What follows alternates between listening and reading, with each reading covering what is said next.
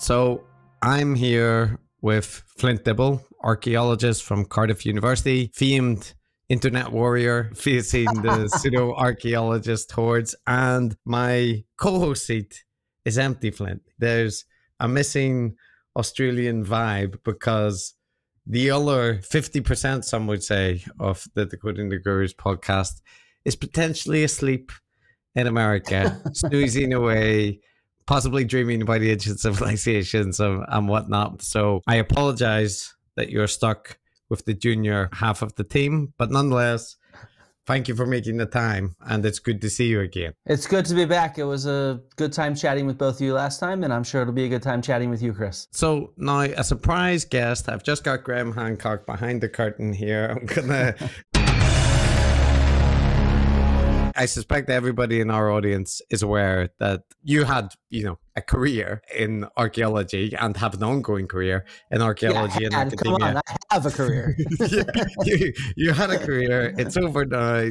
You rose to broader awareness with the Hancock debate with Rogan, right? For a lot of people, it's fair to say that you've become something of like a public face for archaeology online. Like, I know there are other people doing similar things on YouTube, and in some cases like focusing on debunking, and in some cases presenting history. But your YouTube channel existed before the whole issue with Rogan. But has there been a significant rise in subscribers or popularity off the back of that? Or did you just get pure notoriety from it? Well, a little bit from column A, a little bit from column B. I mean, some of it was also just me and my wife, who's my video editor and an archaeologist as well, Yoni. So when we found out I was going to be on Joe Rogan, that's when we said, oh, we should do something with this YouTube channel. Before that, I'd really only had a few of my teaching lectures up from the pandemic, right? And so just some lectures from class at Dartmouth when I was teaching at Dartmouth, and it was all online. And so, yeah, I'd always wanted to do something more with YouTube, and since we figured I'm going to get that exposure going on Joe Rogan, maybe we should do something with it. So we started recording interviews with people, experts, whose expertise in archaeology intertwined with the topics that Hancock talks about and writes about. And so that's how it got started. And since then, we've just continued interviewing experts and producing some scripted content and other things. And yeah, I mean, there's definitely been a large gain since then. I find it funny, in the debate on Joe Rogan, Graham Hancock pulled up a screenshot of my YouTube channel and he's like, Flint is a major figure in social media and media. And it's like I had 4,000 subscribers at the time. And so I even said it. I'm like, Graham, I have 4,000 subscribers. You have to be kidding me. And but now I'm pushing 30,000. And I've started working with other YouTubers to try to, collaborate a little bit. And some of those YouTubers are scholars. Some of them are enthusiasts. They're a wide range of different people. And we're actually putting together, just so everybody knows, an event for October 25th to 27th called Real-Archaeology, www.real-archaeology.com. And we're going to have on some fantastic scholars for live streaming, and then 50 of us. So we have YouTubers, podcasters, TikTokers, bloggers. We're all putting out content that weekend affiliated with the event, just any topic related to actual archaeology that you could imagine. So it should be a good time. Yeah. This is not the thing that you would want to associate with, but I was like, 50 people. That's like, I was recently watching Rescue the Republic, the Brett Weinstein crankathon, and they had, about a huge amount of speakers. So it's in my mind, but obviously not parallel, and with a kind of opposite focus, right? In not saying, don't trust mainstream authorities, don't heed academics, like just do all the research for yourself. So I apologize, Flint, for drawing the parallel, but it's only in the amount of people. But yeah, so I have a bunch of questions, and there's also the issue about the new season of Ancient Apocalypse, right? There's a disaster narrative. Season 2, yeah. So this will probably air after it comes out. I've not seen it yet. I have no knowledge of what exactly is in it just yet. You've seen the trailer. though. I've seen the trailer, and I mean, you know, I've read his book that it's based off of, and so in fact on my YouTube I did a video with Professor John Hoops, and he's also someone who studies Hancock and the phenomenon of Atlantis in America, and he's an American archaeologist, meaning he focuses on South America and Mesoamerica with his research. So we did a video that just came out last week, pre-bunking the season 2, to try to preempt some of the claims and to try to really present the real archaeology of these regions and sites that we expect Graham to focus on from the trailer and from his book and podcast appearances and such.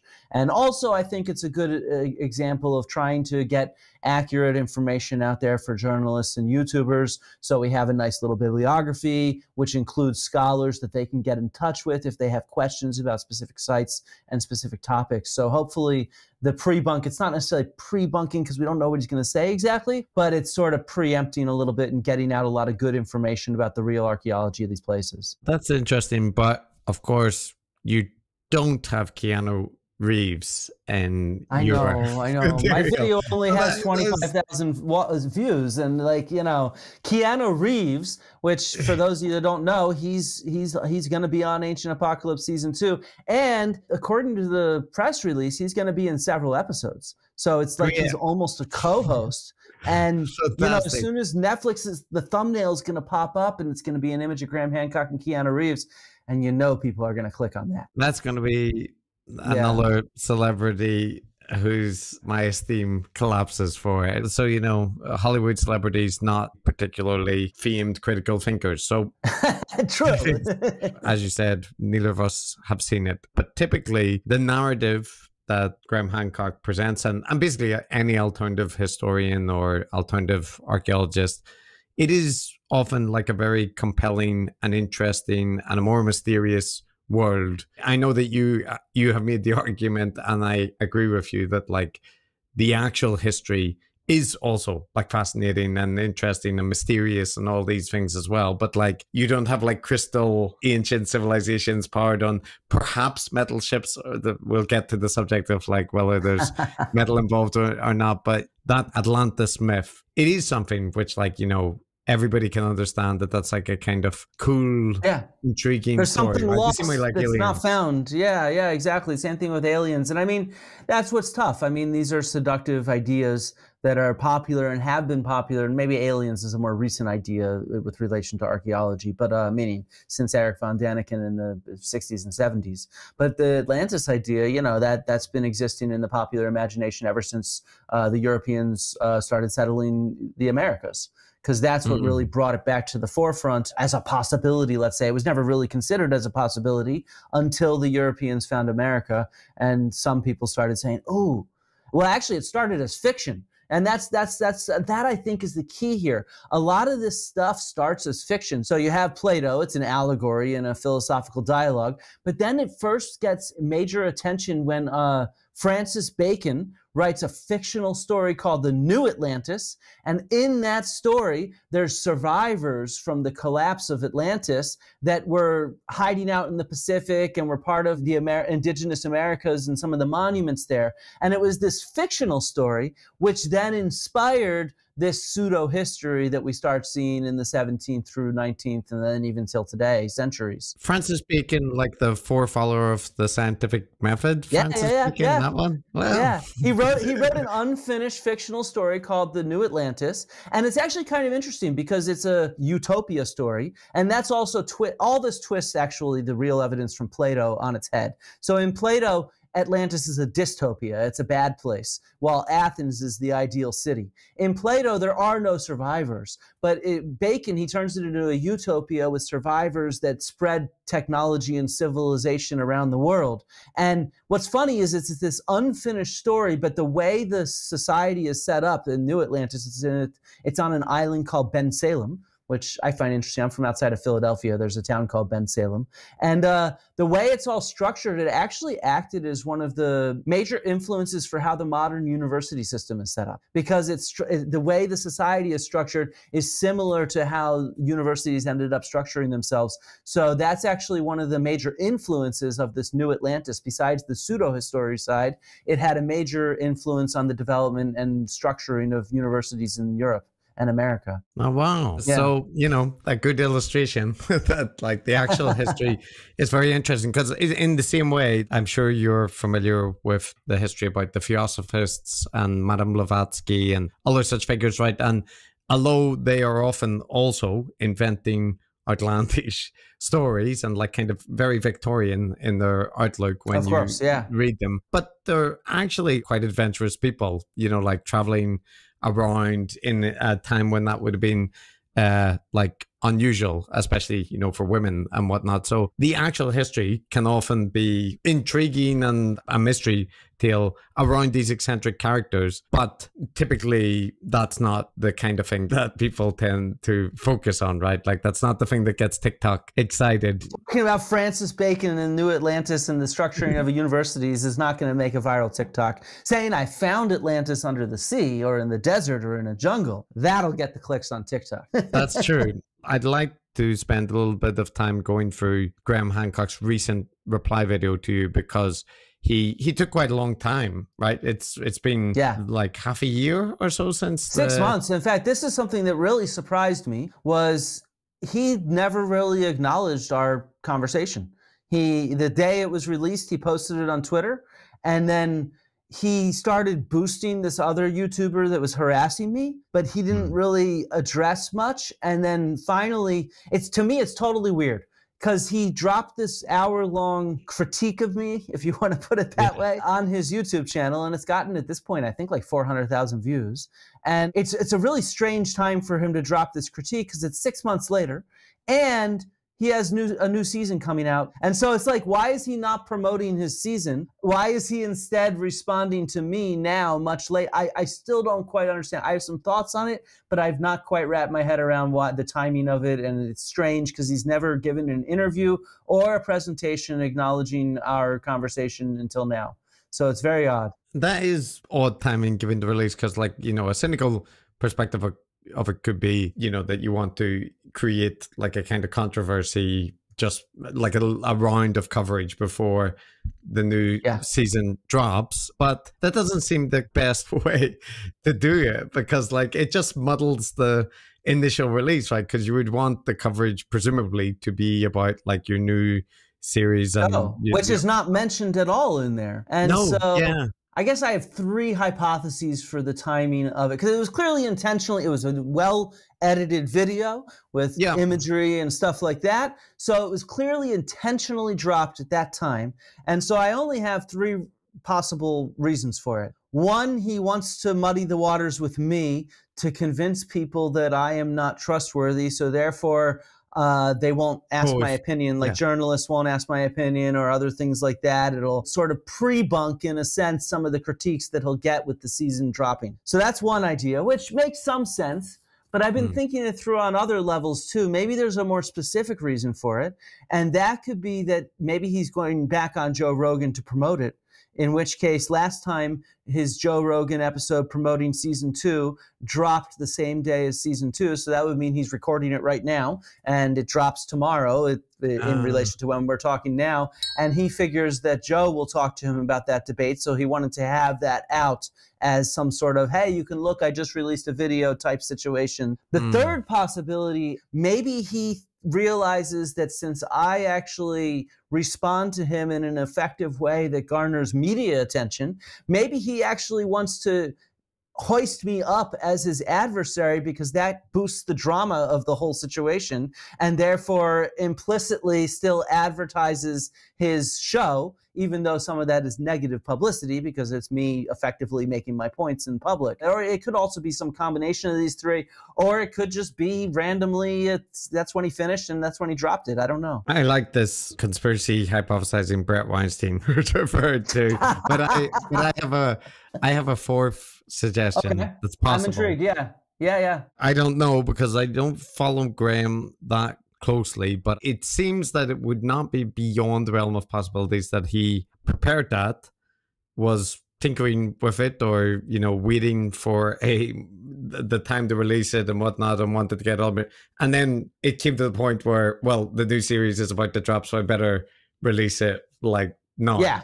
That would be a much more innocent thing, where this was just randomly the time to release it, in a sense. There was not much strategic thought there other than just get it out because it's ready now and let's get it out before there's other things to do. I watched the video. It's an hour long. It goes through a bunch of stuff, but there's really three main points that it focuses on. One, he accuses you of like overstating the amount of wreckages that archaeologists have found by several orders of magnitude. So, which I want to be honest, I did misread that article and misstate that. I've acknowledged that elsewhere.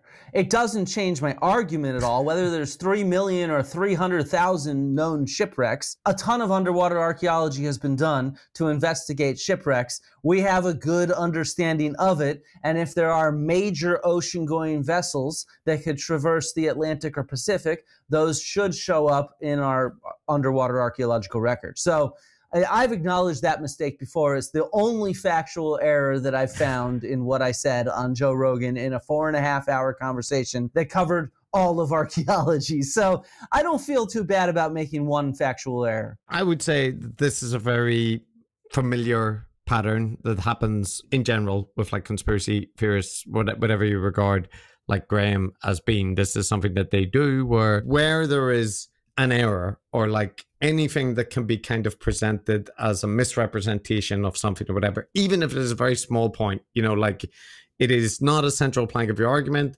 You're happy to kind of say, okay, well, yes, that amount was wrong. So, but it's not like the key point of my argument is actually this, but the simple fact of any mistake is left upon as like, this is a huge, so Flint will say, this is a minor issue, but actually this was central, and this is, you know, and this, so this always happens. So you have this issue that like he spends a lot of time on at the start, like kind of pointing out in the interview, Flint says 6 million, but and he also does a very dramatic thing of, but when I looked into it, of course, at the time, I believed Flint because he's an expert, but then I was shocked to find out, and look at the confidence with which he states this. Can you believe it? And it's a very dramatic response, right? Of course. That's his whole goal. So to do justice, I think, to one of his points as well. So he makes a big thing about, you said this amount and this, and actually this was wrong.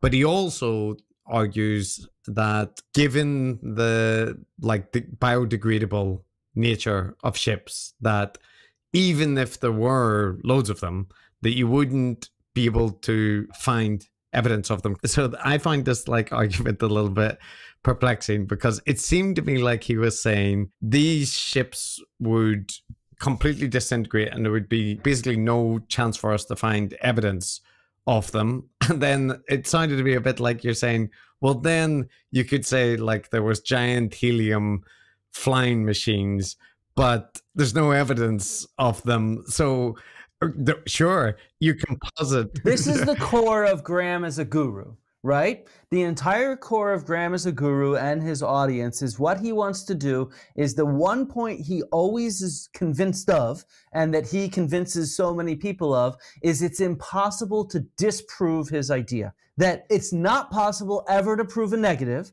So therefore, it's always at least within the realm of plausibility that there is such an advanced lost civilization from the Ice Age. And so that's half of what Graham always tries to do. When critiquing season 1 of Ancient Apocalypse, when I wrote about it on Twitter and elsewhere, one of my favorite examples is he talks about this cosmic impact, which alters the climate of the planet and destroys the civilization. And he's like, this cosmic impact is key because it destroys all the evidence. So that's his evidence for why there's no evidence. But the problem is that cosmic impact is far from proven. Most geologists and most climatologists do not agree with the Younger Dryas impact hypothesis, which is what this hypothesis is called. There used to be scientists that subscribe to it, but they've all realized since in the last 10 years that there's no good evidence and the evidence is against it. But what Hancock says in the show is, well, maybe what happened is this impact hit an ice cap. Therefore, it didn't leave a crater, and that's why we don't find it. And so his entire goal here is to show that there's a reason why we don't have evidence, and therefore you should trust me. And it's just like, this is totally a circular style argument where you're saying this could happen, but we have no evidence for this reason. that reason also doesn't have any evidence, but it didn't leave evidence for that reason. So therefore, it's plausible, making the whole thing a plausible circle, if you see what I mean. And so that's like his entire goal with everything he does is, and that's why he ended that video talking about the quote, which he says, you know, went around the world about him saying he has no evidence. And he says, no, it's archaeologists don't have evidence. I have evidence of, and then he doesn't talk about anything he has evidence for, nothing that dates to his civilization. So that was actually what I was going to raise, because like you could take that as his fourth major point is he has this issue that you and others noted that there's a part during it, and it's actually Joe Rogan, I think that raises the issue saying, you're right, Graham, that we can't rule this out, but can we say there is no actual evidence yet from the archaeological record in support of this? And he says, yes. There is nothing, yeah.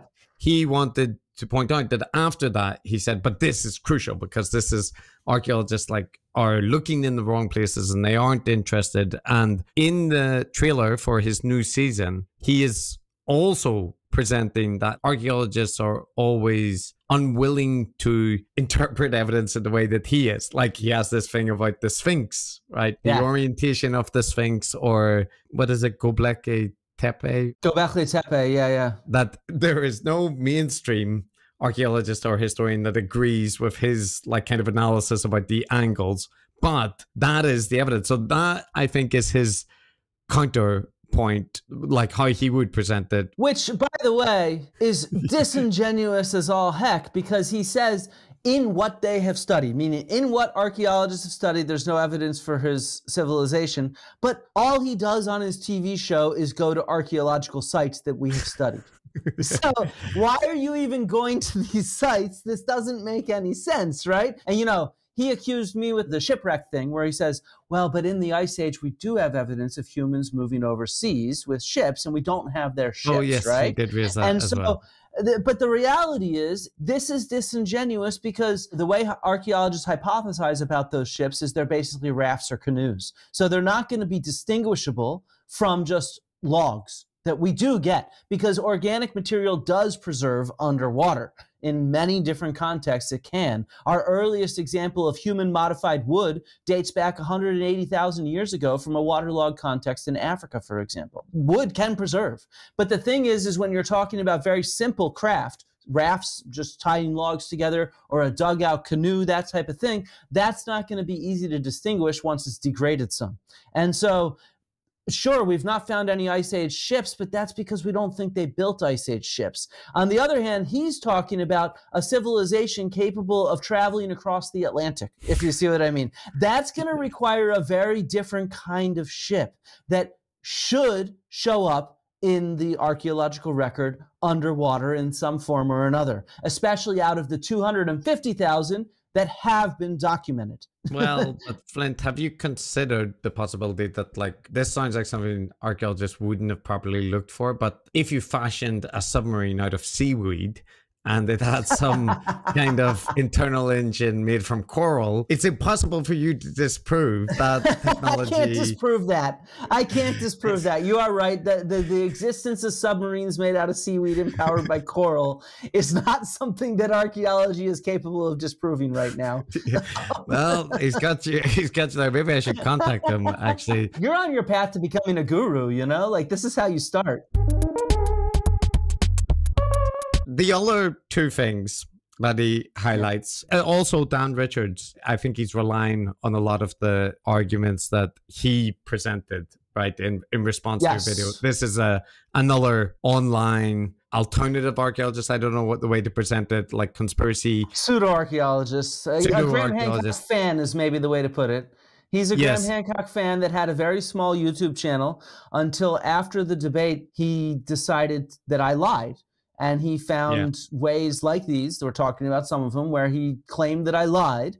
And he put out these videos, and then Graham discovered him and started boosting him, and the channel grew from something like 10,000 subscribers to 40,000 because Graham Hancock has boosted him dozens of times in the last few months. And throughout these videos, oftentimes slanders and harasses not just me, but Professor John Hoops and other archaeologists as well. And I think we will get to that as well, the blowback and positive and negative ways, like of being involved with Rogan and all of the things that have followed it and continuing to engage with those communities. But to finish off the video, there's two other points. One of them relates to white supremacy and racist tropes, and we'll get to that. But the other one is the ice cores and metallurgy evidence, right? Because similar to what we were just talking about with the lack of evidence for Ice Age fleets or this kind of thing, there also is a lack of evidence that there was metal smithing in the Ice Age, right? This would, in previous eras where this was happening, we have traces and various environmental sources, and this is missing in the Ice Age, right? But according to Graham, according to Dan Richards, this is not the case, right? That actually there are some papers, there are some experts who have found traces or significant amounts of metal deposits in the Ice Age, and you just flat out ignored this, downplayed it, refused to acknowledge it, and cherry-picked studies that suited your narrative. So how do you respond to that charge? Yeah, that one is total BS. I did not make any mistakes at all. It's complicated because in early books, Graham claimed that his civilizations could have used metals, which of course it's an Atlantis-style civilization. Plato talks about Atlantis having metals. But then when on Joe Rogan as well, Graham debated earlier, not an archaeologist, but a professional skeptic named Michael Shermer. And that debate went really well for Graham, which makes sense. Michael Shermer's not an archaeologist. He did not understand how to communicate archaeology or how to represent our evidence very well in a setting with somebody who is familiar with archaeology, at least enough to have twisted our evidence and things like that. In that debate, Hancock mentioned how maybe my civilization doesn't have metals. I'm not claiming necessarily that they do.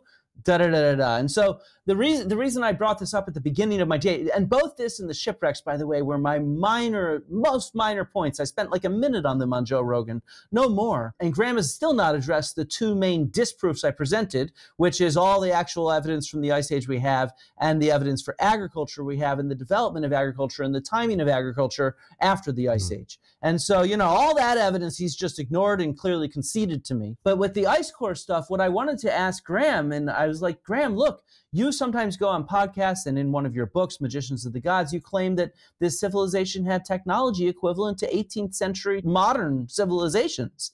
And it's like, what technology are you talking about? Clearly, you told Michael Shermer it's not metals. I'm glad. And this is what I said. I'm really glad you don't think it's metals, because if you look at the evidence from ice cores, we can detect evidence for large-scale metallurgy. And I presented this graph published by some colleagues of mine where they talk about they can track the development of large-scale metallurgy in the Roman period and the medieval period in ice cores. What's confusing here is they say, well, but I didn't show a graph about the Ice Age. And it's like, well, there is no equivalent graph in the same way that shows both this metallurgy and the Ice Age. So I couldn't show such a graph because not such a graph exists. And instead, they pulled out this article from 1996 where it talks about trace elements, which includes lead, which was the one I focused on, in ice cores. But it's not just lead. It's like zirconium and it's copper and it's cadmium and it's other things. And that burnt coral? No burnt coral, sorry. No seaweed either.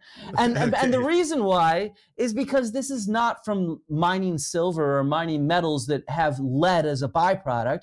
These are from, dust being kicked up into the atmosphere. There's always metals in the ice cores. Nobody denied this. It's just that those metals during the Ice Age, they correlate with periods of climate change. And then they claim, but nobody's ever isotopically tested these metals for whether they were used for metallurgy, which is, A, not how it's done. You isotopically test something to provenance it. What that means is you test where those trace metals originated from. And so that article on Roman metallurgy, for example, it did isotopic studies of a bunch of different mines known to be used in Spain and Italy by the Romans, and it detected a comparable signature in those trace elements in the ice cores during the Roman period, which is really freaking cool. That's like, bam, we can prove these trace metals come from here.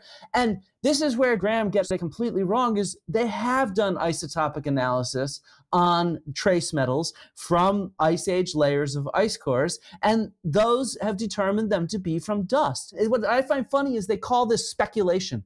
These scientists speculate that it's dust, and it's like, no, they definitively demonstrate it's dust based on a wide range of different sources of evidence. The timing of it based with climate change, the provenancing they have done, the fact that it's a series of different metals that would be explained by heterogeneous dust particles in the air rather than mining, which just kicks up certain metals. And so, you know, it's like there's a range of different evidences that show this, and they just ignore me. They're just like, no, but Flint misrepresented stuff. And it's like, well, all right, I don't know what else to say. I've explained myself. Well, I did find it quite compelling because, as I said, you addressed this point in response, I think, to Dan Richards or me. It was just even actually like a month ago too. Yeah, and in that video, you noted that like he was flashing up a paper, and the title of the paper was explaining that relationship, right? Like just the title. This is something like, as you mentioned in the video, you know, that you would fail students, right, for failing to notice this. And this is something that I teach students to do, like, you know, read the abstracts and critically evaluate the paper and whatnot. And just like my own cards on the table, I mean, it's quite clear that I, in general, don't have very much sympathy to Graham Hancock. I'm just steel manning of his position. But this approach where people select, like, as soon as I saw that video and saw him pointing to two studies, one from 1996, and I think the other one was from the 80s, or like there was something another like one. that. Yeah. And there's been decades, right? We're in 2024, and if you are selecting two specific studies from like one in the 80s and one in the 90s, my immediate antenna is like, why have you fixated on these two studies, right? Like, and secondly, this happens all the time, and you would understand this completely, like, as an academic, but I think it's sometimes lost on non-academics that even if those academics really strongly endorsed that there was complex metalworking in the Ice Age, right? And there were two papers that did that, but the vast majority of researchers and papers disagreed with that interpretation and showed evidence to the contrary. You cannot just select the two papers that support it and say, well, but there were two, because like what matters is the overall weight of evidence, but this is not how pseudo-archaeologists, conspiracy theorists and whatnot think. They think if a paper is kind of published and if it presents, you know, a piece of evidence, it is almost always presented as like the smoking gun, or at the very least that it wedges open enough doubt that the mainstream narrative, you know, is just as plausible as the alternative narrative. Like we cannot, as you say, we cannot definitively disprove that there was some other form. And I think we can definitively disprove an advanced global civilization. I really strongly think that the archaeological evidence definitively disproves it. That's why not a single archaeologist believes in it. You know? Not a single one. I agree, but I know that basically all of these people are operating in that small gap in the scientific method that says there is always, like, if it turned out tomorrow that you dug down and you found, like, what the hell, there's a huge tank down here with all working points and it's from 200,000 years ago, this would be like, you know, huge. It'd be really interesting. All scientists in the world would be astounded and whatnot. If we found that, we would publish it without a doubt, because that's what archaeologists do. You hide it, you bury it down, and you. I think this is like an interesting philosophical question. It's something I've been struggling with. You know, it's funny. I got my literary agent, who now represents me, from being on Decoding the Gurus before. He saw our episode and got in touch with me, and so I'm working on a book now about Atlantis. And so one of the things that I am trying to figure out how to explain adequately is how you do disprove a negative. And what I've realized is philosophically, you can't disprove a negative on a level of the philosophy of science and things like that. On the other hand, scientifically, in practice, we discard and disprove negatives all the time. That's actually at the core of science, is rejecting hypotheses where the evidence contradicts them. It doesn't even mean that when you run an experiment that hypothesis is 100% disproven in every single context. Maybe in the gravity on Mars, some of the experiments we run or whatever on the planet Zircon, those experiments might end up differently. But at the same time, practically speaking, with peer review and everything, what we do as scientists is we discard hypotheses that the evidence does not match. And that's just what we do all the time. I can think of a case, and you might know the specific details of this better. I'm only referencing it as an example about like the dangers of cherry picking, because I remember in my undergraduate course learning about these kind of competing hypotheses about population migrations in India and like various potential invasions and ethnic groups, right? And there's political issues because people claiming different like ethnic legacies and whatnot there. But then population genetics provided new evidence that we didn't have before. And there was also phylogenetic trees done, but on cognates, like word language. So linguistics, you mean? Yeah, linguistic analysis, but using like phylogenetic trees to kind of reconstruct languages, right? Based on cognates that they had, like, you know, words matching across languages. And with behavioral genetics, it became that like from the possible stories, there were ones that were better supported, right, by these two new lines of evidence. So if you looked prior to that, prior to these two new lines of evidence coming out, there was a lot of like debate and disagreement. And I think there still is some debate and disagreement. But the way I read it at the time was that the evidence had started to lean towards one thing, right, like more strongly as evidence lines accumulated. But that would mean that like taking Graham Hancock or pseudo-archaeologist approach, if you look back in the 70s and find a paper which is saying we cannot distinguish between these two possibilities and there's actually evidence for both of them, it's not that that paper was wrong. It's just talking about, you know, the evidence as it existed then. And we don't have the evidence to actually answer this question. And I mean, you know, that's something that archaeologists struggle with all the time. I'm teaching the history of archaeological thought, right? And so right now, and so it's the history of the discipline over time and how we interpret stuff. And, you know, in the early 20th century, there's this idea of culture history where, in a sense, pots equal people. So the idea is that an assemblage of artifacts, burial rites, the way people build buildings, that defines an ethnic group, a culture, right? And so it was in the 60s and 70s, particularly after World War II, where everybody was appalled by racism and nationalism, where people realized, wait a second, just because people use the same pots does not necessarily have to do with how they're related ethnically. And so in the 70s, we really moved away from that as a field and started to say, all right, we're identifying cultures, but not necessarily peoples. And so all these debates over the populating of India and different ethnic groups or in Greece and stuff like that, a lot of this sort of stuff we realized in the 70s, we just can't answer these questions, right? We don't have the ability to talk about ethnicity and genetic relationships without clear biological evidence. And so that got some people to come up with different ways of studying human remains to be able to identify kinship and whatnot. And then, of course, DNA revolutionized it. And so in many ways, in the 70s and 80s and 90s, what you'd have is most of us saying, well, that's a question we can't answer using archaeological evidence. We just can't get at that kind of level of kinship on a large population structure. And language is the same thing. You're talking about phylogenetic taxonomies of language. Well, a lot of people link language to, you know, genetic identity as well and kinship. But as you probably all know, the language you speak does not necessarily have to do with how closely related you are to somebody. There's all sorts of reasons why this group might have maintained a language or adapted and adopted a new language for whatever XYZ reason.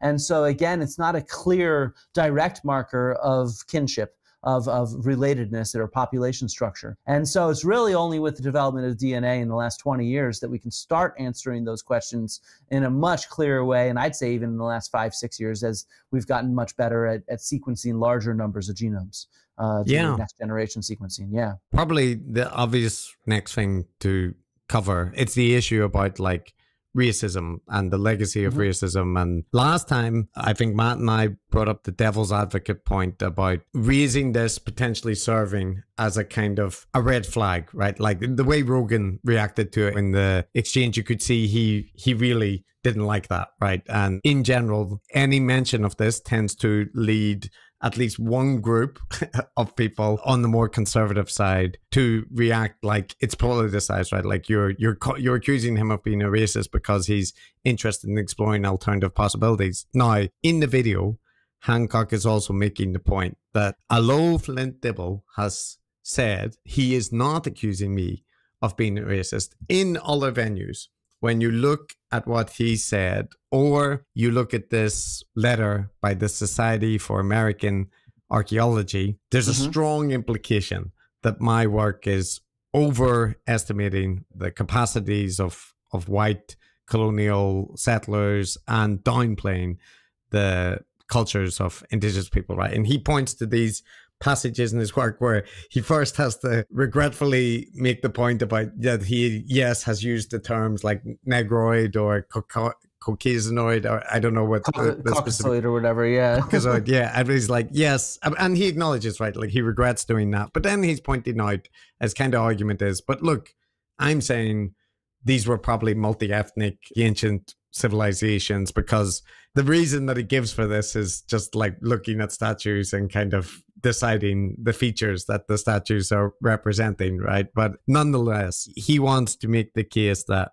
there is a strong implication in what you've said, what the Society for American Anthropologists said, that his work is giving fuel to racism. And more specifically, he's saying that like it is alleging that he's racist and that he's kind of favoring white savior style narratives. So do you think that is a major force in like modern pseudo-archaeology, or is that more the kind of legacy of the previous era? I mean, I cannot say this more often than I am, which is I've never called him a racist. I've never called him a white supremacist. I've read most of what he's written, or at least a lot of it. I've listened to him speak in a number of different settings. He's never said anything that denigrates one race over another or claims that one race of people is superior to another. So in that sense, no, I do not even think that he's a racist or a white supremacist, okay? Just to be really clear and uber clear. And he's married to a person of color, and therefore some of his children are people of color. And so, you know, I don't think he harbors that kind of opinion. Okay. That was very ambiguous, Flint. I'm not really sure what you're trying to say. Well, it doesn't matter. I've said this kind of stuff before, and it just doesn't matter, but whatever. In all of my writing and speaking about Graham Hancock, which at this point has been quite a bit, I do occasionally bring up race, and we'll talk about why and how in a second, but it's always a very minor little part. Like when I bring it up in my first Twitter thread that addressed Ancient Apocalypse Season 1 that went viral, that was what sparked me on this journey in a sense, it's like 3 tweets out of 50. And in my article in The Conversation, same thing, it's 1 paragraph out of 15. And so it's just like I have never foregrounded racism in a way that claims that that's the core aspect of what he's talking about. Now, okay, what are the actual issues with racism involved? A, I want to be clear that when I talk about my own field, archaeology, I also talk about the racist past in archaeology. Does that mean all archaeologists are friggin' racists? No, obviously it does not. In fact, I have plenty of videos. I have plenty of podcast discussions talking about the colonial history of archaeology and the way that museum collections were formed, how there was grave robbing going on and how it was looting this material from indigenous populations. And I strongly believe in repatriation right now. Does that mean that people that run museums right now and are refusing to repatriate these objects are racist? No. I'm not trying to accuse any of these friggin' people of being racist, except for those in the past. On the other hand, there's a few different issues here that are important and are relevant in why they get brought up. Part of it is that this is one of the actual key pieces of evidence that he has. He doesn't have any archaeological evidence, as we talked about, but what he has is these myths recorded by Spanish colonists that talk about these white saviors like Quetzalcoatl, where they label him as white, who came and introduced these civilization, let's say, technologies like writing and monumental architecture and art to the Aztec people, the Mayan people. And so this, therefore, is an issue. If this piece of evidence is due to the fact that biased Spanish racists wrote it down, and this is true in a lot of different contexts, not just for Quetzalcoatl, where colonialists, they like to imagine themselves appearing with guns and stuff like that as we are gods to these primitive people. That's how they imagine themselves in a number of contexts. If you read Hernan Cortez's letters, he talks about how he's treated as some superior type being, right? And so that's how European adventurers and explorers and conquerors imagined themselves, and then they twisted this mythology. If you look at pre-contact depictions of Quetzalcoatl, as I showed these on Joe Rogan, they don't depict him with white skin. They depict him with tan, darker skin. And so, you know, there does not seem to be any evidence for this. So therefore, in my mind, that's just not evidence. That's potentially and very likely to be biased. Can I just check one thing about that? Because, oh, well. What's happening? Happy birthday.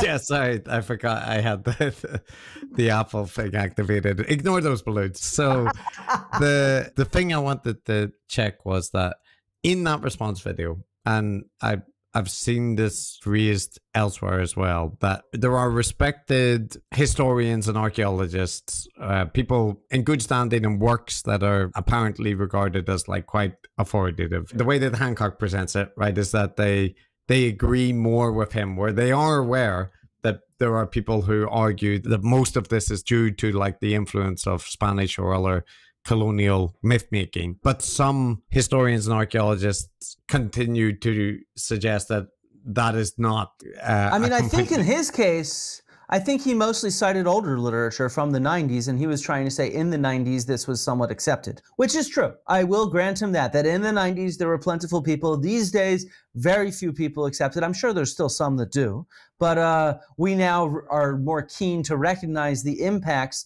of the people who wrote down those narratives, which are Spanish colonialists, right? And so that's something that we are now keen to acknowledge and recognize how that has biased our understanding of the history of these regions.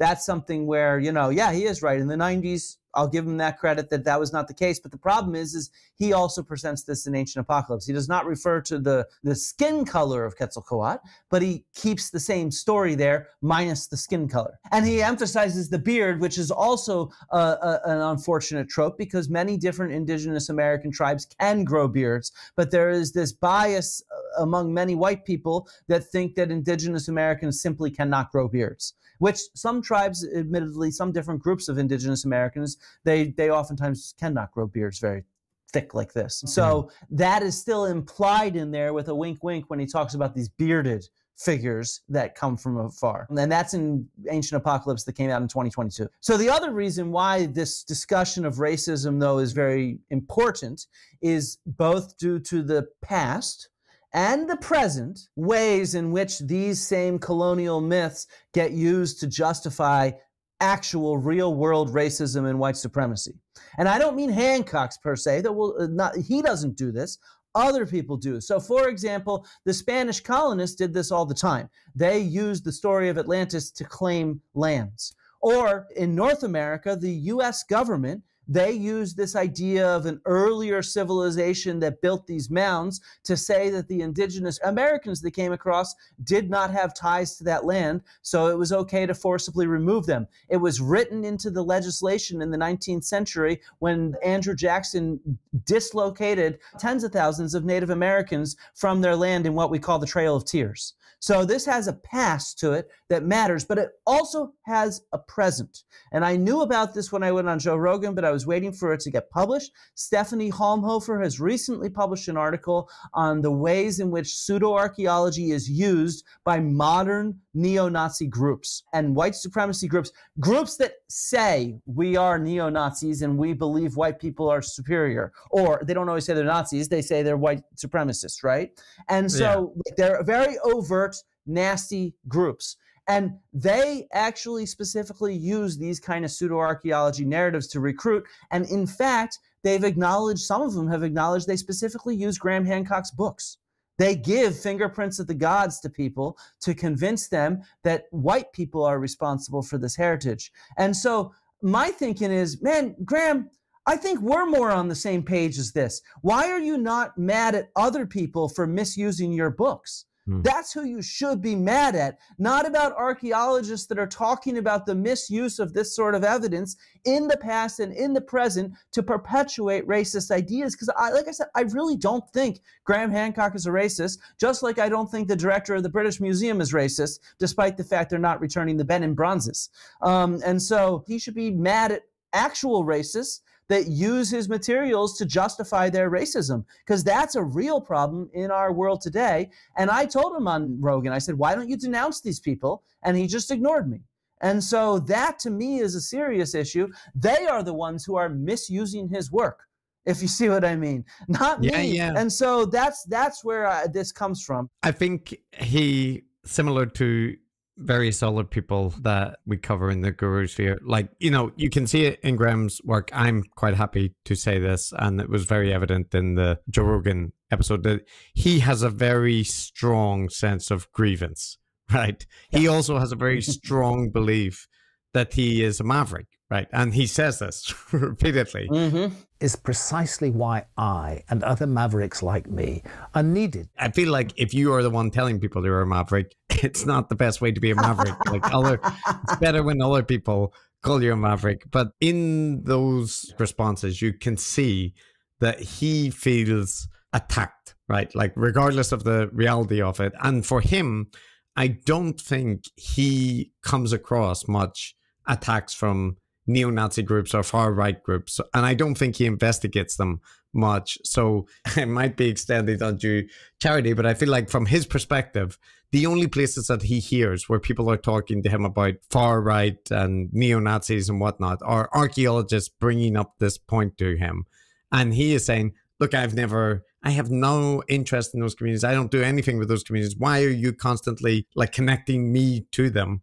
And his view is, it's to discredit him in the eyes of the public, like, because he's asking uncomfortable questions. I think that is the thing, rather than him not wanting to alienate that particular audience or that kind of thing. That is the way that I would read it. And I mean, look, I don't think Graham, unfortunately, is somebody that I'm going to be able to reason with. I had a fairly long conversation with him, and that's life. I'm here to educate and to explain to the public the context of these things. And that's what I do, and this is part of the context of his writings. Does that make him a racist? As I said, I don't think it necessarily does. But I also think, I wonder how much he is aggrieved and how much he wants to be canceled. Because let's be honest, in today's world, being canceled sells. That is just the reality. These people who are constantly canceled, all they can do is go on podcast after podcast and brag about how they're canceled. Because they know that as soon as they are canceled, other people are going to say, ooh, I want to buy that book. It's what same thing Stephanie Holmhofer in that article that just got published on the different ways that pseudo-archaeology is used by more outright racists. It's this concept of stigmatized knowledge. As soon as your knowledge is something that gets canceled, it becomes attractive, and it also becomes more mysterious, and it becomes something that can't be disproven. And so because they're just trying to cancel me. And so that's, I think, explains a lot of this video. He spent about half of it on racism. And what's hilarious is he starts off and he says, I apologize for using in 1995 the terms Negroid and Caucasoid.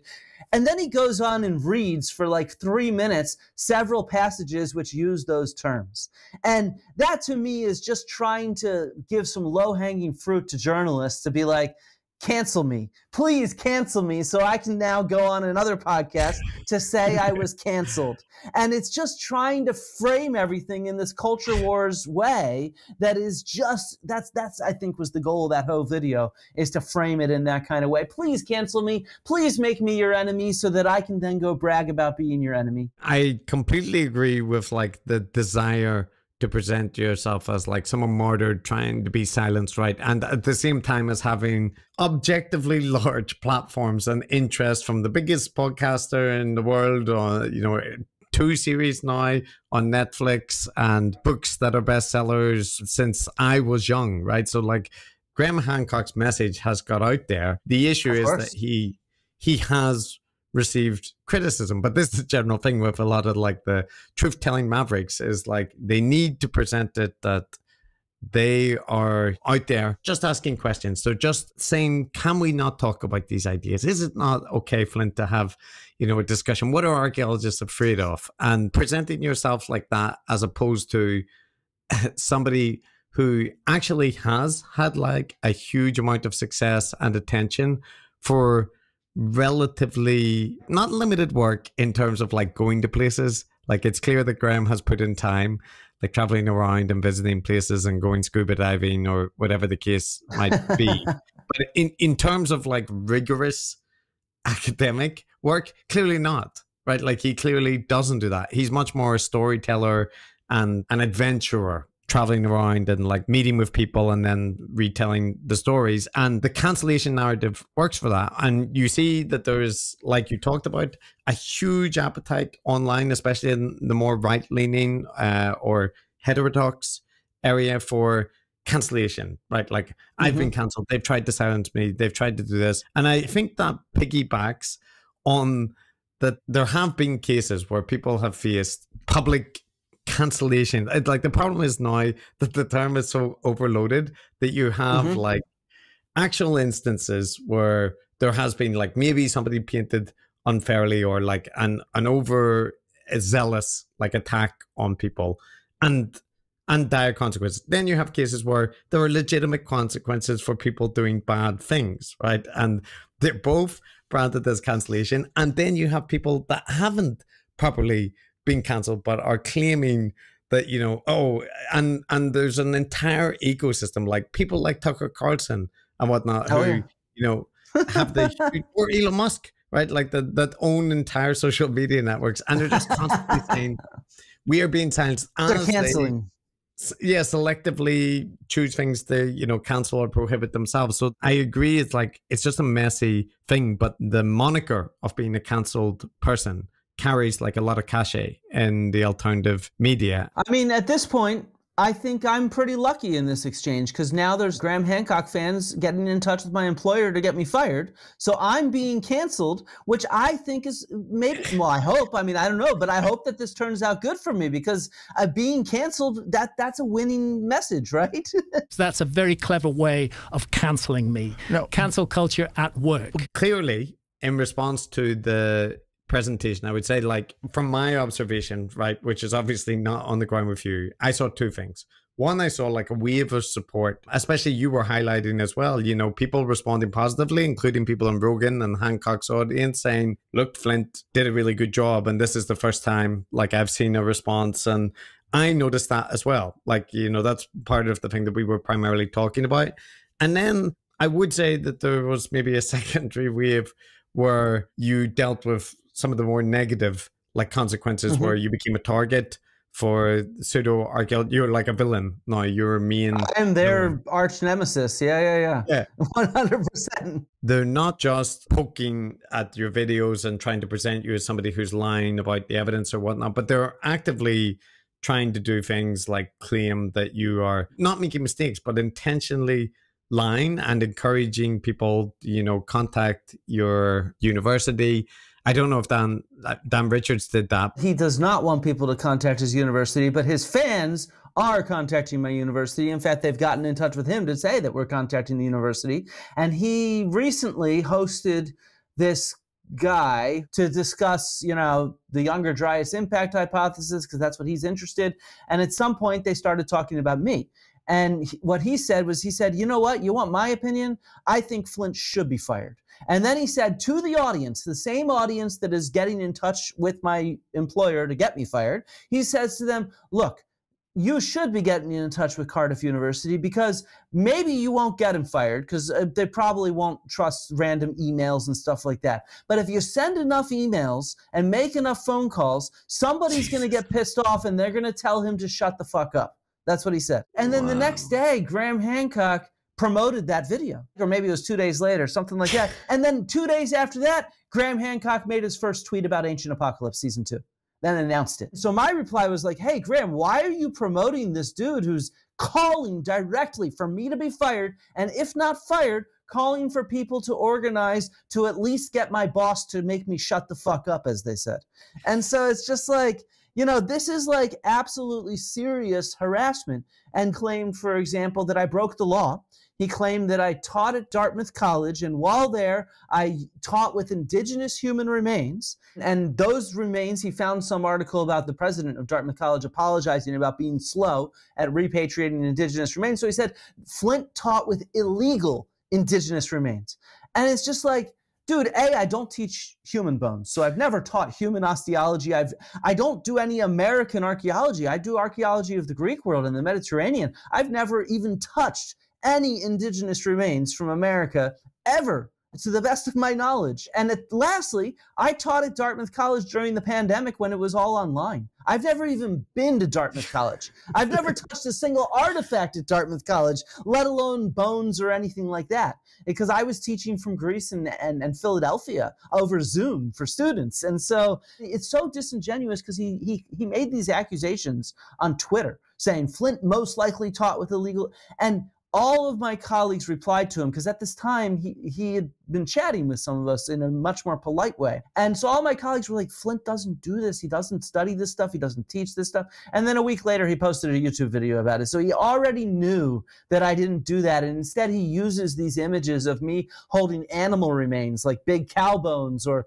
smaller dog bones or whatever. I have this video on my YouTube. It's a great video. It's called like the top 6 penis bones from archaeology, because some animals have penis bones. So he has, and we can say a lot about these animals from them. And so he has a clip of me holding a dog penis bone in the lab here at Cardiff, and claims implicitly that this is actually an indigenous human remain.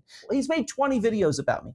Well, the level of hypocrisy is somewhat stunning whenever you're dealing with people that are so sensitive that they are, being cancelled, or that people are making unfair personal attacks or whatnot. So like Graham is extremely sensitive to that, but doesn't mind promoting Dan Richards. I just find that very hypocritical. And then I also know that Dan Richards, in one of the videos, acknowledged he had made a mistake. And like, I think he admitted that he saw that like you weren't at Dartmouth and this was an error. But then he said, however, like Flint lies about tons of stuff and smears people, so I'm going to give him a taste of his own medicine, right? Like, isn't that the case? That's what he said at one point too. Yeah, he said that, like, in a sense, he wants me to know how it feels to have false information out there about me. That's what he said, something along those lines. And it's just like, I have repeatedly claimed that I'm not calling Graham Hancock a racist. I've repeatedly said that and clarified what I've said. I have repeatedly gone out of my way to say that. And you're just saying, nah, I'm going to keep smearing you so you know what it's just revenge. It's petty revenge and harassment. I find that in general distasteful, right? Like people doing that kind of thing. But also when you were determining about like getting involved with this and, going on Rogan and whatnot, I presume you factored in that like, okay, this is going to be, a lot of attention. He has a lot of motivated fans. This is likely, to cause some impact to me professionally or otherwise, right? How much caught you by surprise of the response, and how much was like priced into doing the debate with Graham and responding to him and that kind of thing? Yeah, I mean, I was obviously hyper aware of the situation I was getting into, and I'd thought things through and stuff like that. It's why in advance of the debate, I locked my Twitter account for like a few weeks beforehand, and I wanted to see how the debate went before I decided whether to unlock it. Since it went really well, I unlocked it immediately. And what's funny, when I must have talked with you guys in early May, and in early May, it was so it was like 2-3 weeks after I was on Rogan and after it came out, and things were going great. In a sense, the response was all positive. Rogan fans never really did much harassment of me at all. And so what this was a very concerted campaign by Hancock fans. Graham deciding to boost this narrative and this harassment against me specifically led to all the blowback I've since seen. So it wasn't Rogan fans at all. This has been a very concerted campaign by these Hancock fans, and then promoted directly by Graham to harass me, is what it really is. And so it's very much trying to muddy the waters, because as Hancock says in his recent video, he starts off by congratulating me and saying that I outperformed him, is what he said. Yeah. He acknowledged that he performed badly and that I outperformed him. And so the only way to save face in that kind of situation is to claim that I'm a liar. if you see what I mean. He had no other option other than to claim I'm a liar. That's the only way to save face with his fans. And so that's what's led to this situation of it ebbs and flows, but it's of this kind of harassment. I get emails or posts or whatever saying I'm calling your employer to get you fired and all this kind of nasty stuff, of course. So I figured it would be a wave that would die down. Instead, it never happened. And then since then, there's been this concerted campaign. And that I did not really predict would happen. I did not actually predict that I would come off so well in that context with Graham. So, I thought I'd come off reasonably well for neutral observers, but I didn't expect to actually blow a major hole in Graham's fandom, if you see what I mean. And that's what happened, and that's why they've had to respond in this kind of heightened, more harassing and slanderous manner. What they describe about like contacting your boss or your department and like kind of sending harassing emails, I would imagine that, yes, people would notice, right? But also, if your department are aware, as I'm sure they are, about like the situation and like your public profile, that I have their full support. Yeah. I don't even have a permanent job there, but I have their full support. My boss encouraged me to go on there knowing that I was doing something good. And then the university itself reached out at some point asking how they could support me in the face of harassment. There's not much they can actually do, but they don't take any of those emails seriously at all, obviously. I mean, they know that I actually represented the field. There's not been a single scholar that has had an issue with anything I said on Joe Rogan. I did my research and represented archaeology as adequately as I hope anybody could in that kind of challenging context. In that situation, it seems like people like Dan Richards. They're going like, I can see why Graham Hancock wants to boost him, right? There's a figure, Brett Weinstein. You may or may not know him, like a conspiracy I know who he theorist, is, yeah. But he has a kind of Uber fan, guy called Alexandros Marinos, who's much more active on Twitter and will make huge threads. And he basically would, target people and would kind of respond to anybody that was critical of I've seen this Brett. guy on Twitter, yeah. He's also got his own interests. He also really likes Elon Musk. This is another person that he goes to bat for, and he became a big fan of ivermectin. There were all, there's a whole range of like constellation of things that go together. But I crossed paths with him a couple of times, and he doesn't like me, right? Like he definitely doesn't like me. And, I mean, who does, Chris? Let's be honest. This is true. There's a lot of guru types that don't like me.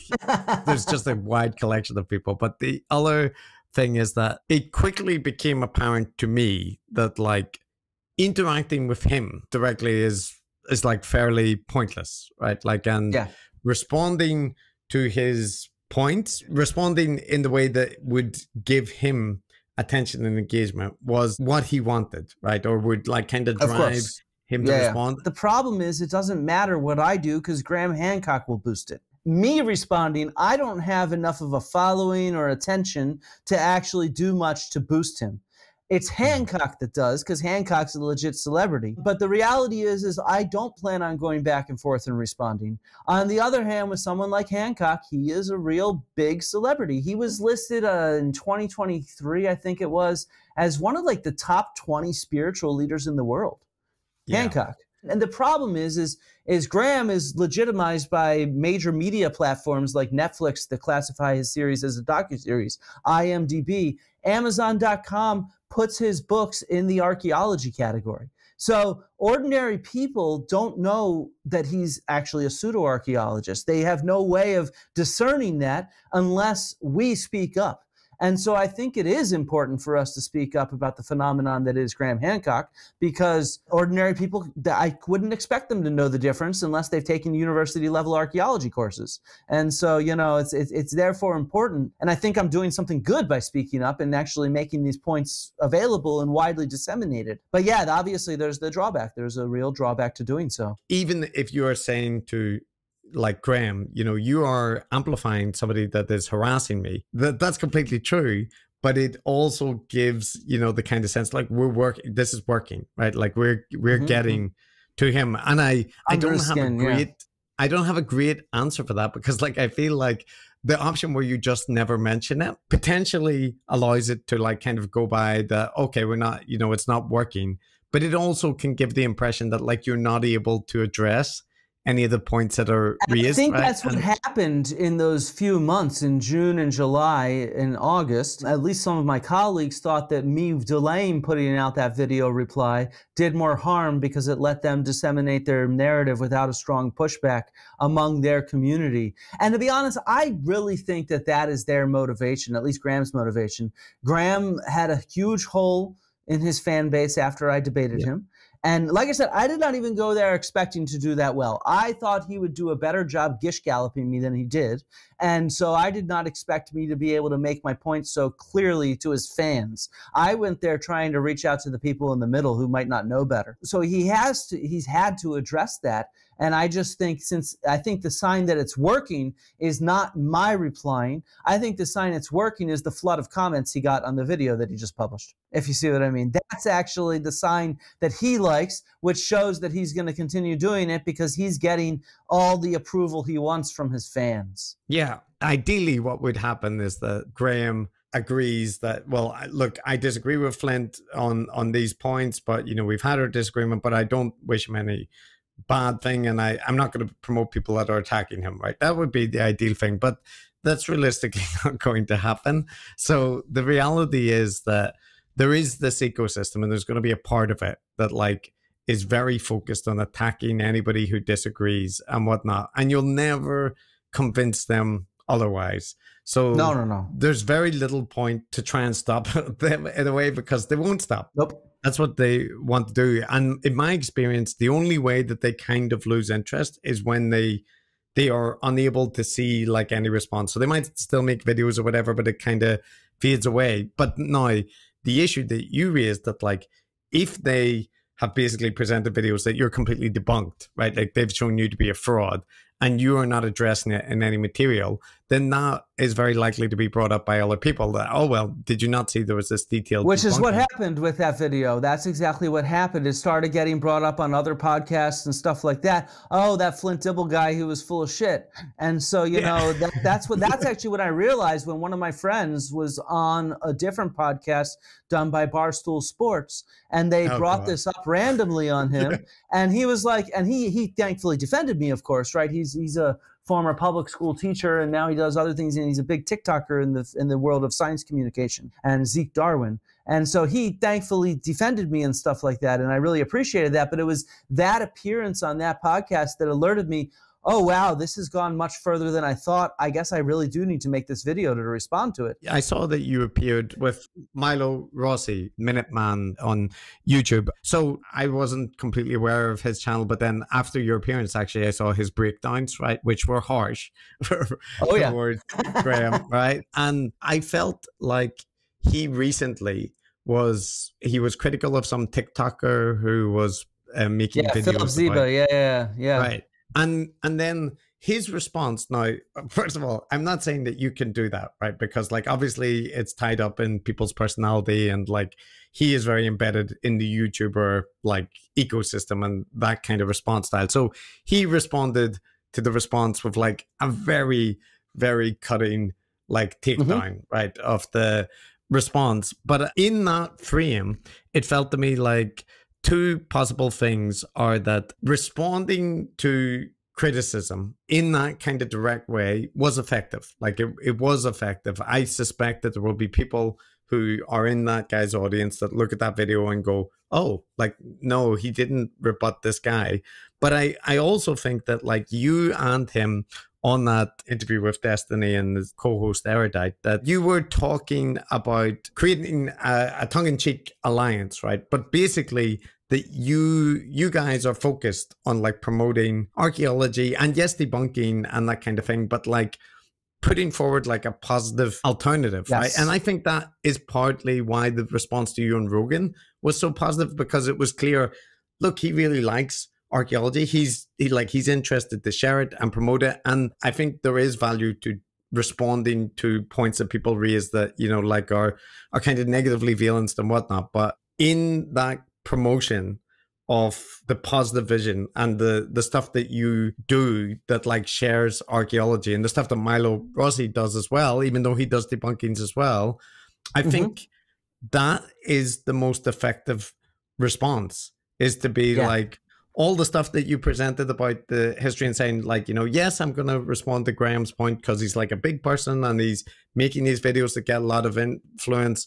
But there's a whole world of archaeology and we are interested in promoting it. And that's why I'm interested in this, in dealing with like, you know, the pseudo-archaeology as well, because it undermines the field. And that to me is like the crucial bit. And I think like, I'm talking in circles because there are some channels which are purely debunking, which are effective at that. But it seems to me like if that is paired with a positive vision and promotion of something, that it's much better and also better for you and more effective. Yeah. Yes, and that's actually kind of my goal. I mean, like my main goal obviously is to share and teach real archaeology. I mean, and to do it, of course. I'd like to do real archaeology too. And so, you know, I mean, and the positive thing is, like I mentioned earlier at the beginning, make sure you go check out www.real-archaeology.com, right? Because we have this big event of that positive real archaeology. There will be some debunking of pseudo-archaeology on there, but it's mostly just real, legit archaeology. And that's what most of my channel is. That's what most of my experience with the public is. That said, I'm not going to shy away from doing debunk stuff. I think that we always talk as academics and scholars and more uptight individuals that, oh, we're giving too much oxygen and attention to these alternative thinkers and these conspiracy theorists. And I think that was probably true about 10 years ago when it was not as big of a part of our society. But now that they are so big, I think in many ways engaging, it creates a level of drama that actually draws people towards real, legit, scholarly ways of thinking and presentations of what we do in a fun and interesting way. So I'm not going to shy away from that kind of drama either. So I will be doing a response. I was actually going to try to hurry and do a quick response to Graham.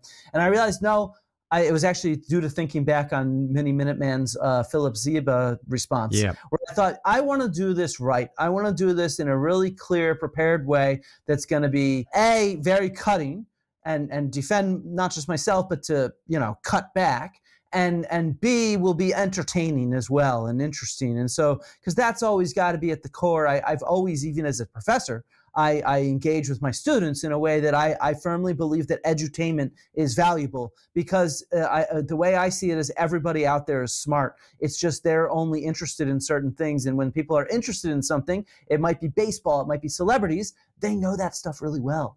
And so the way to get students to learn, or the general public, is to do it in an entertaining way. So, you know, I'm always keen to do that.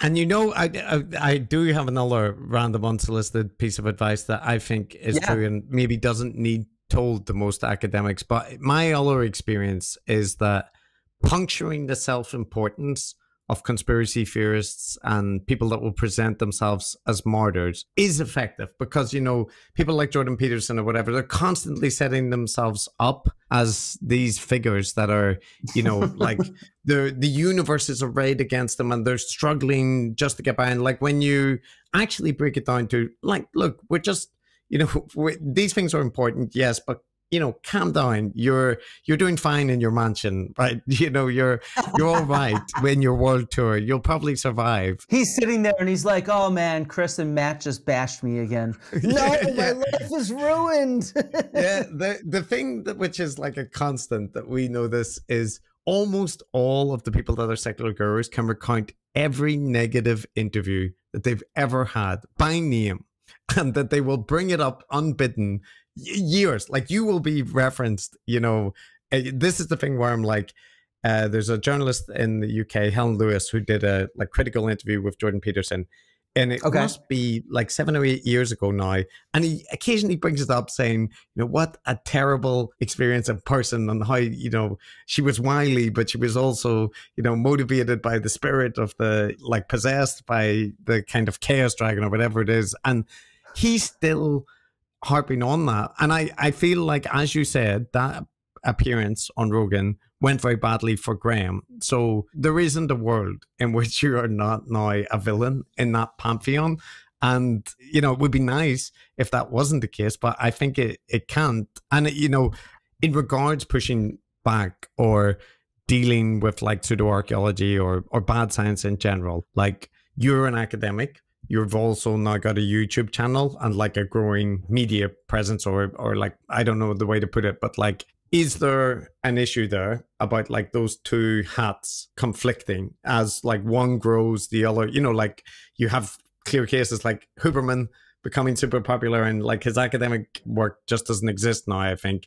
And then on the other hand, is the YouTube domain or social media domains, like, are they good avenues for pushing back on that? Like, do you think more academics should do that? Or do you think it's a case by case basis, right? Like, you know, maybe some academics would be better just stay away from social media.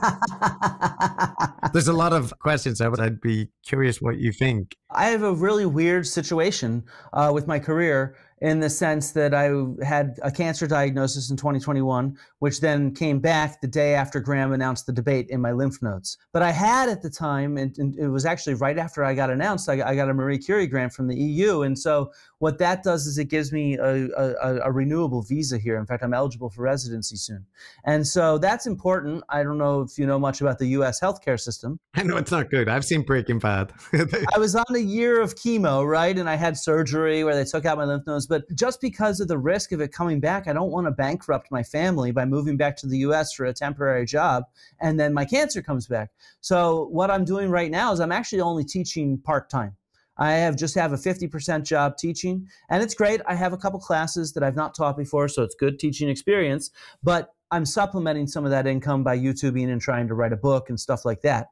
And so in that sense, just due to my own life situation, I feel like I might end up doing more of this public stuff and maybe less of the academic stuff. And thankfully, I have been successful in having this YouTube channel grow. I have a good agent. Hopefully he sells my book soon. And then what that means is, and I'm confident he will, that was not meant as a dig in any way. But the point being that like I can be more picky and choosy on the academic job market. As you might know, people in our generation, so many really good scholars have been kicked out of our fields because there just aren't enough academic jobs. It's such a tough situation. And so because of the fact that I might be able to start supporting myself with public writing and YouTubing, I don't make enough from it to support myself right now, but maybe after a couple of years or something, I'll be getting to that point. That lets me be a lot more selective. That means that maybe I can continue doing research while doing public stuff.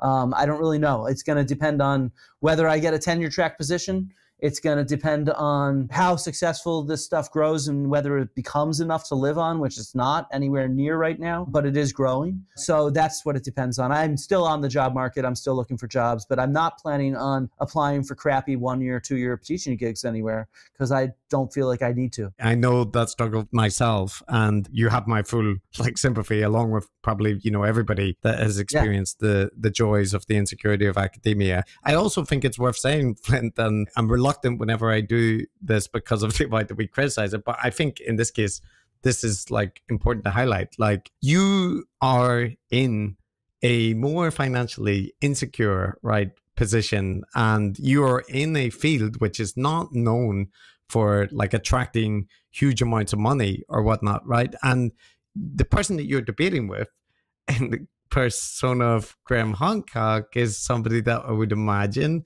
is very financially stable. And secure. So like I just, yeah, secure. That's a way to put it. And I do feel like people should kind of factor in that kind of thing, that like you are arguing for and have an interest in a profession which is not one which is designed to make you a celebrity or that kind of thing. And yes, you engaged, you know, like in Rogan to push back, but it's not like you planned this out that I'll study archaeology and then in 20 years time I'll be able to go and No, not at all. No, not in the least. I mean, yeah, that's what's kind of funny. And, you know, now between here and Bridges and Danny Jones, I just got another invite to a larger podcast to go on at some point in the winter. And so, you know, that's one of the, I guess, benefits of doing this is I am getting more attention, whether in the media or in the alternative media. And it actually gives me, it's not security yet, but it gives me faith that if I keep doing this, it can be something that can be worthwhile, where I can support my field as well in a different way.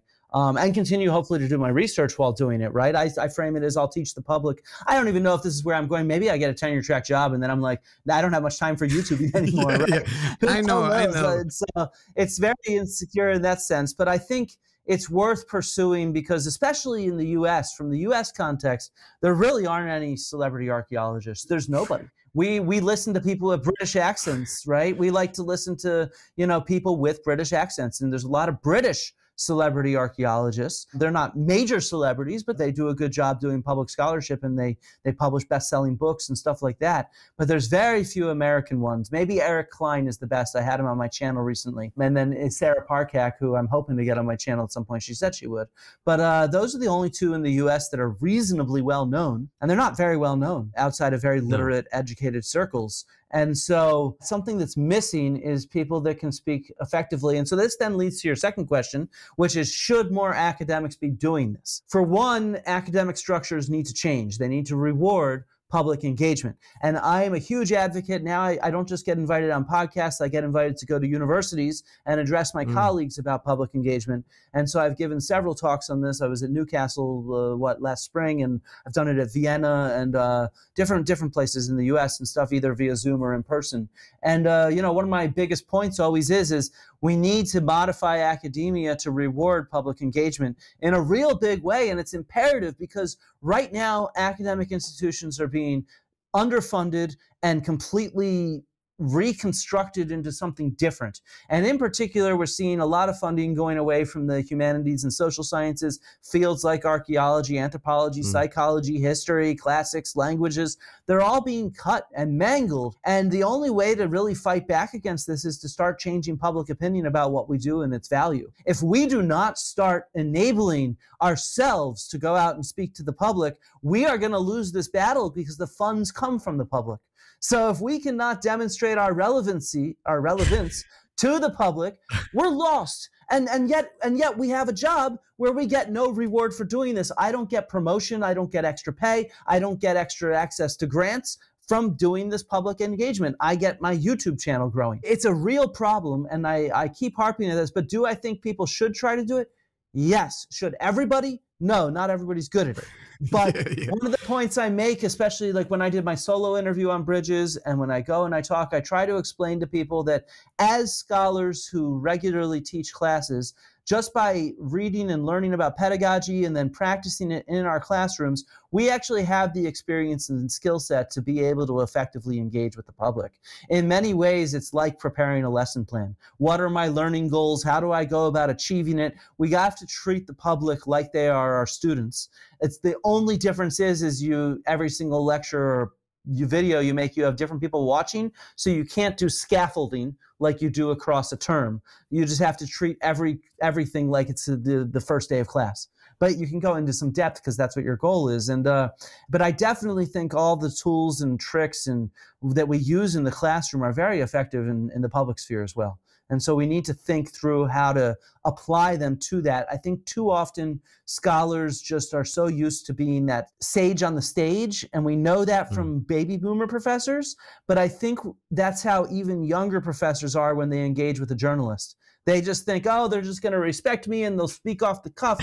But if we actually prepare and think through our learning goals and what our goals are in this conversation with a journalist or on a podcast or whatever, making a YouTube video for the public or whatnot, then we become very effective like we are in the classroom. I think it's heightened online, but I think it is a general thing that, especially in the US, there's a very strong anti-university rhetoric on the right side of the political spectrum, right? And if I went by the image painted online, I would think that 90% of university is gender studies department and postmodern theorists who don't believe that science is any better than some alternative way of knowing, and that mathematics shouldn't teach 1 + 1 = 2, right? And I constantly tell people that even if that were a true caricature of a particular area, which I don't think it is, but even if it was, universities are full of law departments,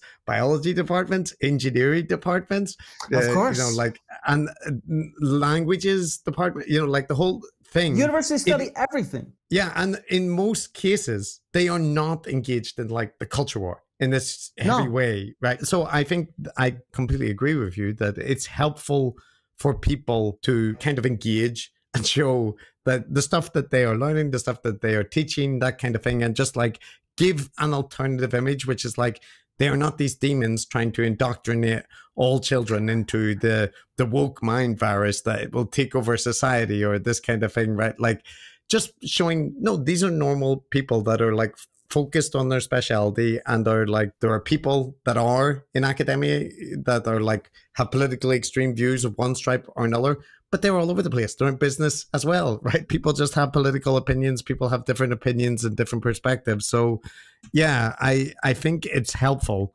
that people come across academics and they are not just in the culture war, right? They're not just academics responding to the culture war or dealing with the culture war. And Joe Rogan is a culture war person. Of course, yeah. But the thing is that those channels are so popular and so influential in the way that they portray universities and the educated elites and all these kind of things, that it is a very negative image. And I think I agree with you that like more academics who are capable or interested in doing that should be doing that. And it would be great if there was institutional support for it, though I suspect, you know, that will be slower because of the way that academia works. So yeah, I'm just But I mean, you guys are a great model. I mean, you guys are a great model of two academics who have worked to really build a good audience. And yes, you engage in the culture wars, and that what you do is you apply your understanding of anthropology and psychology to understanding these modern gurus. But at the same time, you're sharing actually the details of your field. And I, you know, it was actually coming on here and seeing the response. You know, after I came on here, I was walking to work, and I had, you know, in the aftermath of Rogan, I had people recognize me, and I had some guy run up to me from like 2 blocks away, and he comes up and he's like, "Are you an archaeologist?" And I'm like, "Yeah." He's like, "Oh man, I saw you on this podcast." I'm like, "Rogan?" He's like, "No, Decoding the Gurus." And so, you know, you guys have, to your credit as two academics, you've done a really good job of building up a really sustainable audience. And maybe I'm biased because I'm teaching the history of archaeology right now. And the history of archaeology is sometimes like a pendulum where it swings between science and humanities. And I just gave a lecture on that yesterday. But I actually think that modern culture is oftentimes like a pendulum as well. Not about history and sciences, but I think about this kind of trust in scholars and experts and things like that, and this craving for real information versus mythical, fantastical ideas, conspiracy theories, let's say. And one of the things, and maybe I'm just too much of a half glass full type person, but I strongly believe that right now we are on a swing back towards people craving real information, real science, and real understanding. I've seen a lot of it in the response. I mean, yes, I've gotten this harassment, but I've also gotten a lot of people, including people who I get comments all the time from people that are former Hancock fans, and they're just like, "Real archaeology is actually really friggin' interesting. I really like this." And I get this all the time from all kinds of people. And I think we are seeing this pendulum swing. And to be honest, I think in my reading of this, I'm not someone who reads modern culture too well, but this is just my own reading, my own personal opinion. I actually think it was the development of all this AI systems that really sparked it, where all of a sudden the internet right now, as we know it, is just being flooded with all this crazy stuff from AI generated images, videos, text, and whatnot. And right now, I think the pendulum was already swinging back, but I think that's accelerated it, where people are getting real tired of all the BS that's out there. And they're really starting to crave on a different level, factual, interesting entertainment rather than just all this BS. That's my honest opinion. Maybe I'm just an eternal optimist, but that's what I think. And I think that all of us, you know, you and me and everyone else involved in trying to get out the story of real science and real academic knowledge and scholarship, I think we're all leading this right now. And I think that we should. I want to do more than just real archaeology. I think we should get together a group of us sometime in the future and think about an event of, like, I don't know, getting out all the different academics that have larger podcasts or former academics that have larger podcasts and YouTube channels and whatnot, and try to say, hey, we're out here doing this and providing this. You guys want to get rid of the BS online? Check us out, join us, form some channels, and do that kind of stuff, because I think we can push back, and I think people want us to. I think, Flint, you may have found the one Decoding the Gurus fan in Cardiff, but that aside, I do agree that there's a tendency towards like negativity and to present, you know, the kind of online ecosystems. There's lots of problems, right? You can see that any day you go on Twitter, like what Elon has done there, but just in general, there was always problems online. There's always horrific communities, and you talked about like neo-Nazi groups and all that kind of thing. But it is also the case the online communities and niche podcasts and that can, you know, there are podcasts that are just dedicated to scientists talking about virology. There are podcasts about history that now hundreds of thousands of people are just listening to multiple hours about like niche history topics, right? Which before you probably would have just come across like in, you know, books or in university lectures. So there's plenty of things that are good. And I think there are plenty of audiences that, as you say, are actually interested in actual credible information and looking at things critically and skeptically. And I do think that it's worth not focusing, you know, as we talked about, not just always being reactive to the negative stuff that's out there. And, you know, we're a podcast that like is very critical. I mean, the whole format of our show is around like looking at content critically, but we also try to show you can look at, we have like a series that we do called Decoding Academia. I have some academics you could decode. Well, that also comes up, and they also have often grievance narratives of their own about their theories.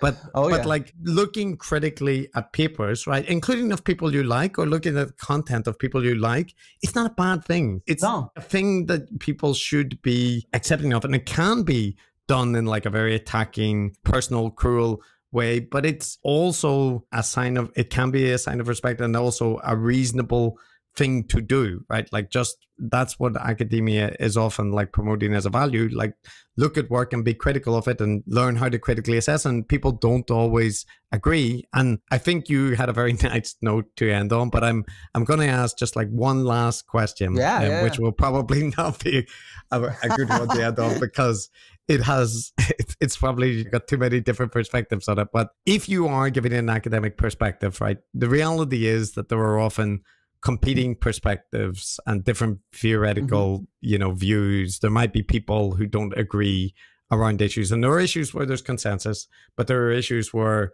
there's divided opinion, and it can be for a whole variety of reasons, like people interpreting evidence different, or people having different theoretical models, whatever the case might be. Is there an issue that like ultimately academics, because of that, and if they accurately represent that, they can't provide these like satisfying, neat narratives, because there always is nuance and complexity and uncertainty, and like academics get rightly roasted for constantly caveating things, but that's often because things should be caveated. And I wonder, like, do you think that that is in some way an Achilles heel, that if you accurately represent the evidence, you'll always have this issue that it's not going to be as satisfying as the ancient civilization with like seaweed submarines? I've had conversations about this with other scientists, because obviously we deal in a world where science informs really important decisions that we make as a society, right? With regards to things like climate change or vaccines or stuff like that. And like, I think that my conversation on Rogan with Hancock, it opened up the eyes of some people that are engaging with pseudoscientists in some of these more important domains. And one of my goals there, I mean, like, look, there's so much that we need to caveat about archaeology. There really, really is. But when it comes to this kind of conspiracy idea that there's a lost civilization with advanced technology, we don't have to caveat that. There's no reason to caveat that. We have enough of an abundance of evidence that we can definitively say that is not a plausible idea. Is it a completely impossible idea? I suppose not. But is it a plausible idea? Certainly not. It is not even within the realm of plausibility. And so it's the same thing with topics like climate change and vaccines, where we have an overabundance of evidence of how vaccines have impacted human health over the last 200 years since since inoculation was first developed. And like, it is overwhelming evidence that vaccines are extremely effective. And there's all sorts of little caveats where for individual people with individual health conditions, there might be exceptions without a doubt. But at the same time, there's no reason to present it to the public in such a caveated way. And same thing with things like climate change. I actually study ancient climate change and humans and environments in the past. And I mean, on so many different ways of explaining it, the evidence is absolutely overwhelming that the climate is changing and that it's caused because of humans. And so if we keep caveating this stuff, that leaves openings. And so I think we can't caveat everything. I think we can caveat stuff where there's actually legitimate disagreement within a field. By legitimate, I mean like even there's a small group of people that disagree, like 10% or something, or 20%. Yeah. I don't know what it is, but like there's actually legitimate disagreement made. And even though there is a consensus and a faction that disagrees, but when it's really overwhelming, overabundance of evidence, overwhelming consensus among practicing scholars that focus on that topic, because we have this problem in pseudo-archaeology. There are some scholars that are pseudo-archaeologists. The issue is none of them are actually archaeologists. One is a chemist who teaches or researches at Edinburgh, I think. Another one is a geologist. And so there's a few others, but none of them are archaeologists, not a single one. You see this with vaccines and climate change. There are scientists that speak out very strongly with climate change, denialism or anti-vaccine attitudes. However, they're never the scientists whose research actually focuses on that specialization, or at least rarely. And so we lose this sort of public engagement if we over caveat. And I went into my conversation on Rogan very intentionally choosing not to over caveat, but showing how, as an archaeologist, why we disregard this idea as plausible to begin with. And it's because of all the evidence we have. How do you prove a negative? By proving a positive that's mutually exclusive to it. That's how. By proving that we actually understand humans in prehistory and the Ice Age, which, by the way, is the evidence Graham always ignores. He claims I ignored shipwrecks and stuff like that. Well, dude, when's the last time you ever, I'm talking to Graham now, of course, when's the last time he actually talked about the abundance of evidence for hunter-gatherers in the Ice Age? Never. He just ignores the fact that we have millions of artifacts from that period. And so it's just like, we have so much evidence there that we can present a clear enough picture. There's a lot we don't understand within that picture, but it's a clear enough picture of hunter-gatherers at that time living their complex lives all over the globe that there's no space there for some sort of giant, globally advanced civilization. And so that's how you prove a negative, by proving a positive that is mutually exclusive to it. That's what I came up with for my book. I like that, Flint. And you actually pulled a nice positive message at the end out of my meandering question. So that is a good note to draw this second round to a close. And I appreciate you sparing the time and also going through all of the topics. And I look forward to the book, the response to the next season that comes out. And hopefully, I hope that there's another wave coming, which is like a more positive wave than the negative response that followed up recently. And hopefully a tenured track job and a successful YouTube channel as well. Why not like a bazillion dollars and So I'm a glass half full person. Everybody, please check me out on YouTube, Flint Dibble, Archaeology of Flint Dibble. Oh, and what was the name of the upcoming event at the end of this month? Real-Archaeology. Real-Archaeology. Real-Archaeology.com. It's got 50 different, we're going to have millions of people tuning in. So check it out. We're going to blow up the internet the weekend of October 25th through the 27th. We'll have a lot of YouTube videos come out and live streams and podcasts and TikToks and blogs and everything. Yeah. And it's a good way to find real factual content about archaeology in a sea of misinformation about it online. You do realize this is going to be presented as Big Archaeology Strikes Back, I'm naming my live stream series Big Archaeology just to poke my my nose at them, because it's like, you know what, I'm an optimist, but I'm also just a sarcastic person who tries to enjoy life as best I can. And so, screw this. I'm just going to make fun of this, because what else are you supposed to do? That's the way to do it. If I'm bringing attention to Graham Hancock, he's bringing attention to me. Let's keep our drama going, because I figure it lets me teach real archaeology to a wider audience, and I'm happy to do that. Well, this is the one credit I'll give to Jordan Peterson. Is one thing that he did correct was whenever people were making fun of him about, the lobster and his obsession with that, he sold a lobster tie. And that is the correct response to that if you want to diffuse that being an attack. So I'm not saying you sell big archaeology material, but I'm just saying it works. That's all I'm saying, it works. Making the punchline, and it's hard for people to attack from that perspective. But it's been a pleasure. Thank you, Chris. It was great to see you again. And tough on Matt for not being here, but that's his loss. So you missed a good conversation. That's right. Yeah. So we'll point people to your channel and that kind of thing. And yeah, good luck out there. Thank you. And I hope we're in touch again. Maybe I'll try to get you guys on my channel at some point. That would be fun. Definitely.